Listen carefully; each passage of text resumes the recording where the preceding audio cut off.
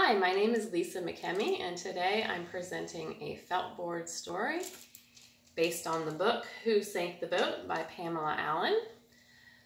The goal I'm working on is to develop phonological awareness by enjoying a felt board story.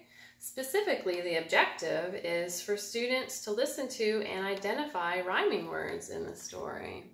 And the only materials I'll be using is these felt board pieces on the felt board.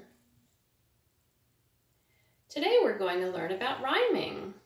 Words rhyme when they end with the same sounds. For example, boat and goat are rhyming words.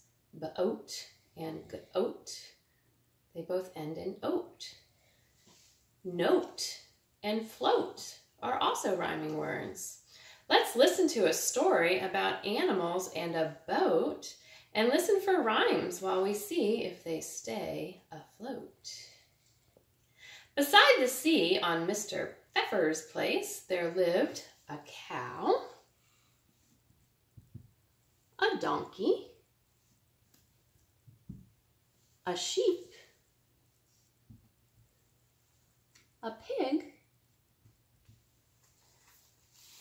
and a tiny little mouse. What do you think the animals might do? Well, they were good friends, and one warm sunny morning, for no particular reason, they decided to go for a row in the bay. Do you know who sank the boat? Was it the cow who almost fell in when she tilted the boat and made such a din? Did you hear the rhyme there? In and din. They both end with the in sound. Nope, it wasn't the cow who almost fell in. Do you know who sank the boat? Was it the donkey who balanced her weight, who yelled, "I'll get in at the bow before it's too late"? What words did you hear rhyming there?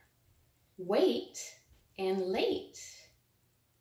But no, it wasn't the donkey who balanced her weight. Do you know who sank the boat?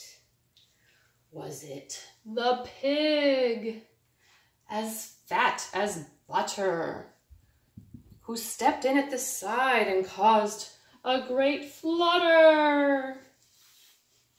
Did you hear another rhyme? Butter and flutter.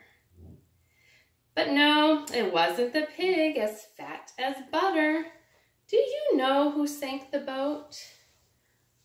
Was it the sheep, who knew where to sit to level the boat so that she could knit? I heard another rhyme. Did you? Sit and knit. But no, it wasn't the sheep who knew where to sit. Do you know who sank the boat? Was it the little mouse, the last to get in, who was lightest of all? Could it be him?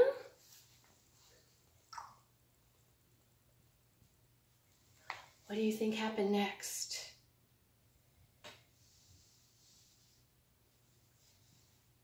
Oh no! Oh no, they're all falling into the water. Too much weight in that boat. You do know who sank the boat. All right, while I get the animals out of the water, let's talk about what words we heard rhyming in this story. We heard in and din. We heard wait and late. Butter rhymes with flutter. And sit rhymes with knit. We'll put the mouse down here. So at this time, we could assess the children and group some words together and ask if they rhyme. For example, we could say, do late and wait rhyme? Do sit and in rhyme? No. Or we could put 3 words together and the children could figure out which one doesn't belong. Knit, din, and in. Which one doesn't rhyme? Knit. Or late, sit, and wait. Which one doesn't rhyme? Sit.